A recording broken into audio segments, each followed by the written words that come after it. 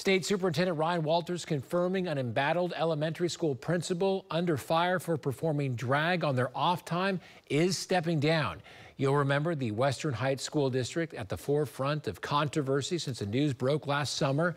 The district defending the new hire despite pushback from Walters and the Department of Education, which launched an investigation into the principal's teaching certificate.